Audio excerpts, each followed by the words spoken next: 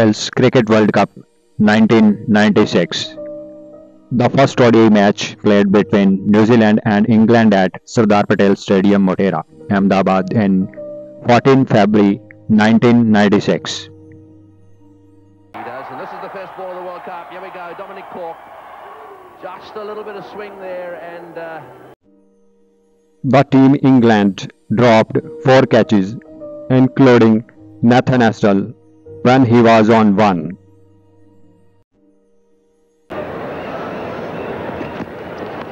got him! Oh, he's dropped him!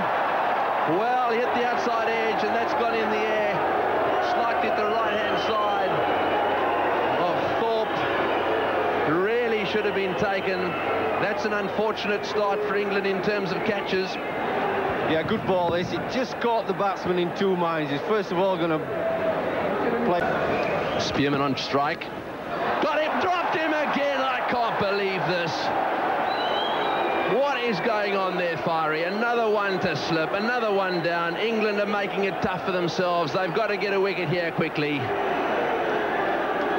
Well, that was an absolute cuckoo, wasn't it? It's a little drive. It just lollipopped to first slip.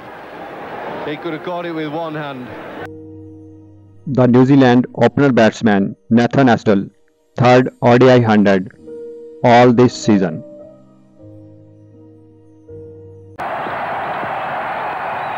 There it is, the first century of the World Cup for Nathan Astle.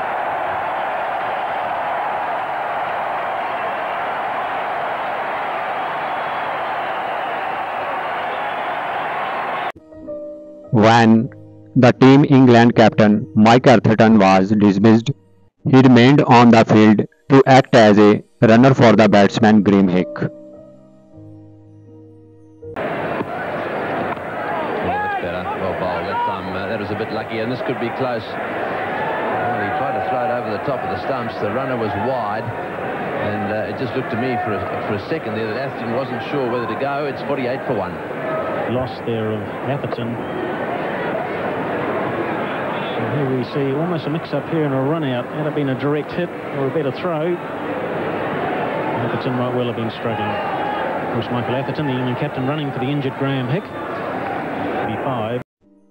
Very settled batsman Graeme Hick run out by his runner captain Mike Atherton by a wrong run call decision.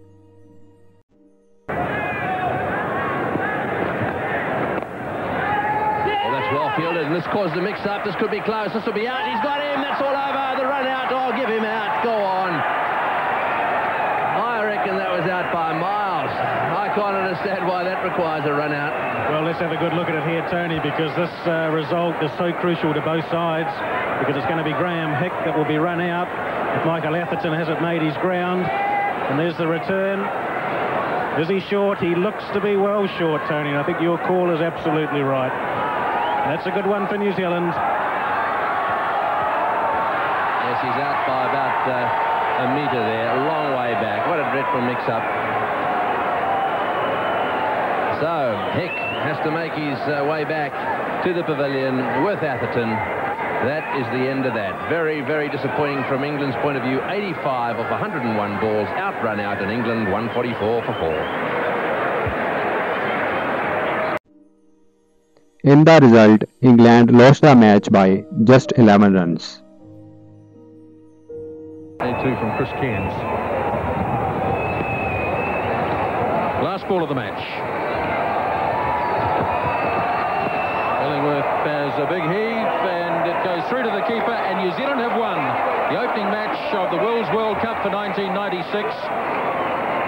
Excellent performance by the New Zealanders, who scored 239 for 6. England came up short and finished at 228 for the loss of 9. Jubilation amongst the New Zealanders, and they've started the World Cup from their point of view in the right manner.